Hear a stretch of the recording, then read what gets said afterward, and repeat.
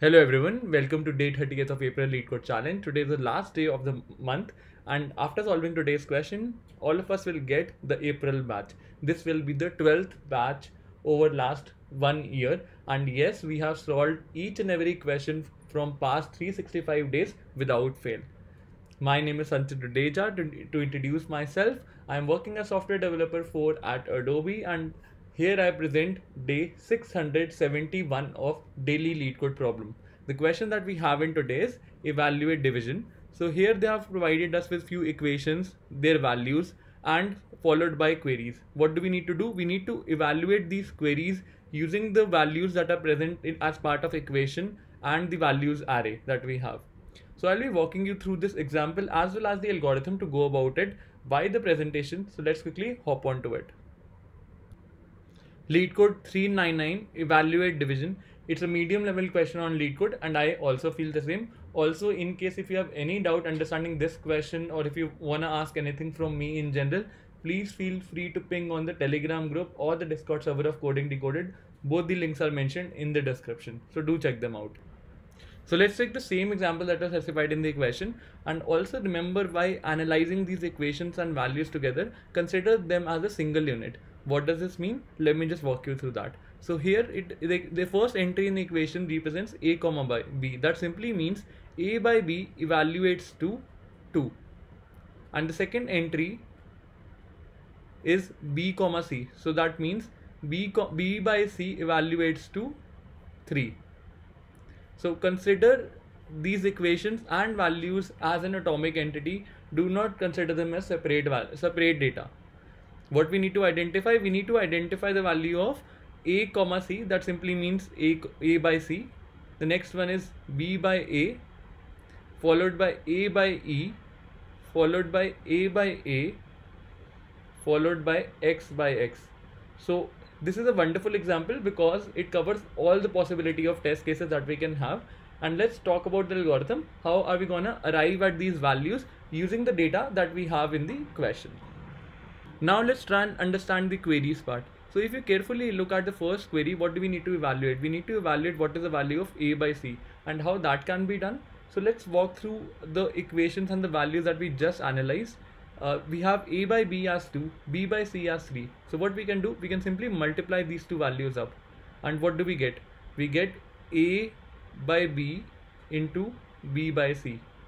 So b and b in denominator gets cancelled with b in numerator, and the value left is a by c.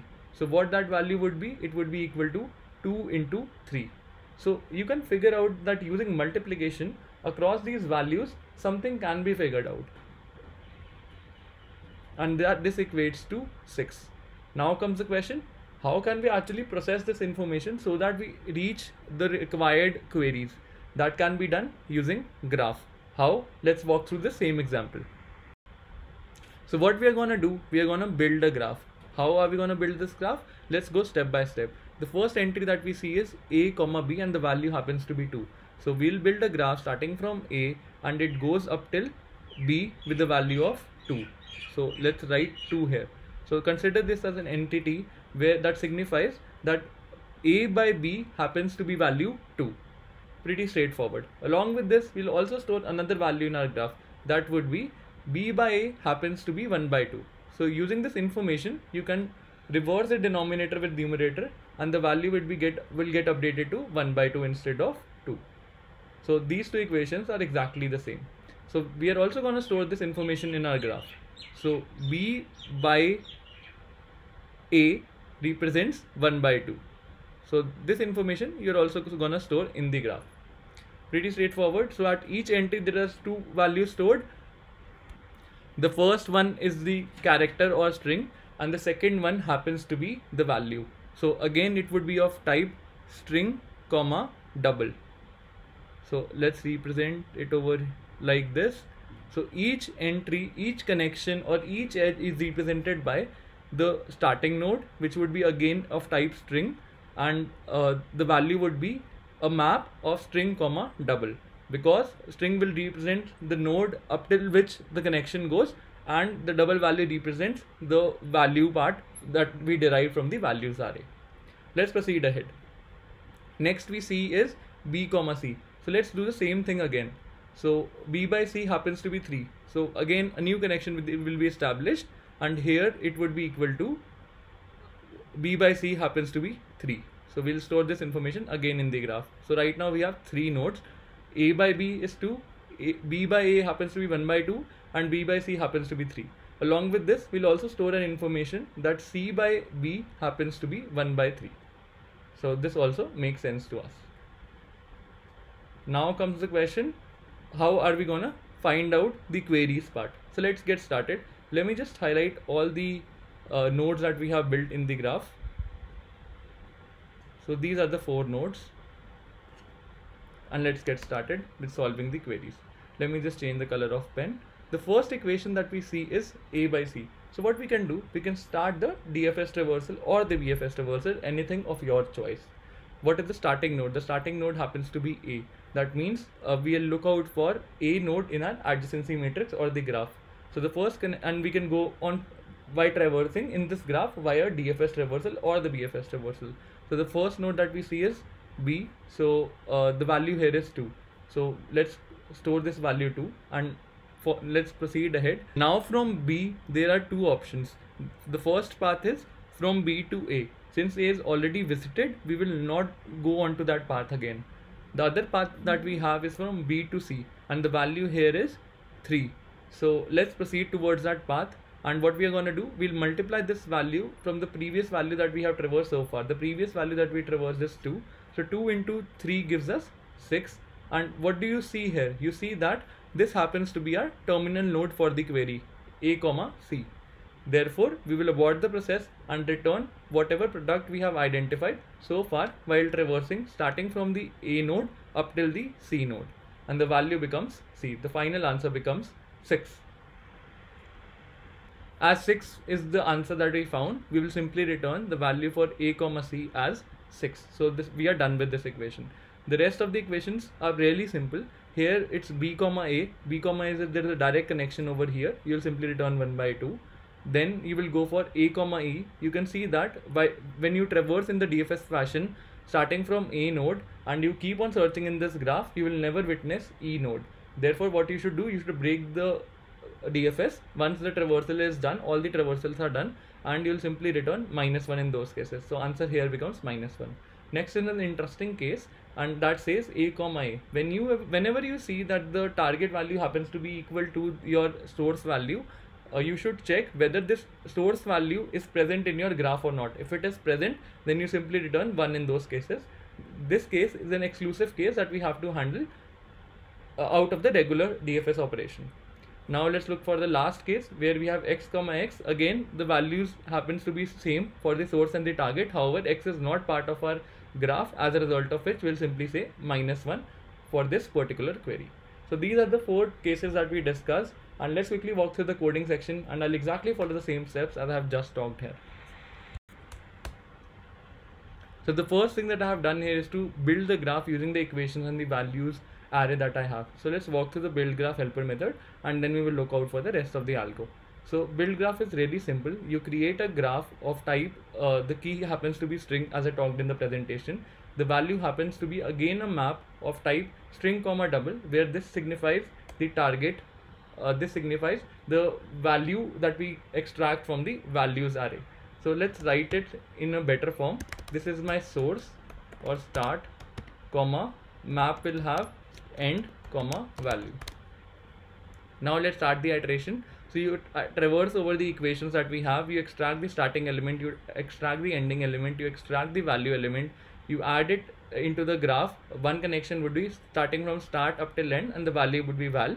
The other connection would be from end up till start, and the value here would be 1 by val rather than the val, because you have reversed or swapped end with start. Once you are done with this, you simply return this graph back to the caller method. And let's go back to the caller method. Now what I have done here, I have created the answer array that is of return type double, because the question itself tells us to do. Then we go ahead and start traversing over the queries that we have. And also I have created a visited set for the DFS traversal, which will be needed. So what do? I check whether my source, which is query.get at 0th index, happens to be equal to my target value. If that is the case, then I go ahead and check whether my graph contains the source or not.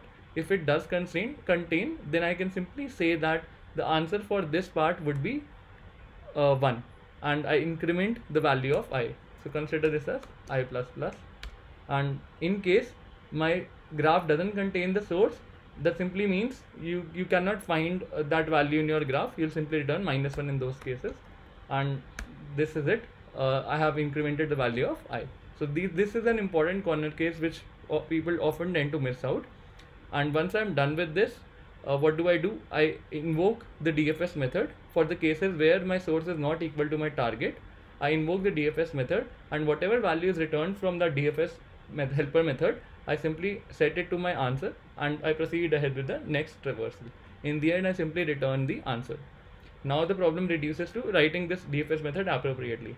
So the first parameter signifies the source, the second parameter signifies the terminal node, followed by graph and the visited array that we have created or set that we have created. So in case my graph doesn't contain my start, what do? I simply return -1 in those cases. In case my graph contains start and that at that particular node I can see that there's an edge up till the end. So what do? I simply return the corresponding value there. Moving ahead, I simply update my start node to visited set, and then what have I done? I have iterated over all the entries of all the connections that I have starting from the start node, and I check whether the key, the terminal node, was part of the visited set or not. If it is not part of the visited set, then I invoke DFS traversal on that. And in case the value returned from that DFS traversal happens to be not equal to -1, that means the path does exist. So I multiply my current value with entry.getValue and return it to the caller method. If this condition is never met, that means by the DFS traversal the value returned was -1, and in those cases the path doesn't exist. As a result of which we have simply returned -1 in those cases, signifying the DFS was not met successfully. So let's try this up. Accepted. With this, we have successfully completed all the questions of the monthly challenge April 2022, and this is our 12th batch without fail. We started our journey from May 2021, and today at 30th April we have solved all the questions over the entire year starting from May till today, and we have in total got 12 badges. So if you remember this video, I'll be glad. And there's another announcement that I would like to make, that is I'm going live today, and the agenda for this live session would be, let's celebrate the achievement. This is our 12th batch. 365 days without fail is a big achievement in itself. Apart from this, I'll be giving away a surprise Amazon gift card to one of the daily contributors of Coding Decoded GitHub repo, who have solved along with me all the questions and submitted solutions over there for the month of March 2022. Last but not the least, I'll be going over your doubts in this live session. So I'm pretty excited about it, and I hope you guys will be able to find time to join in, and I'm looking forward to seeing all of you there.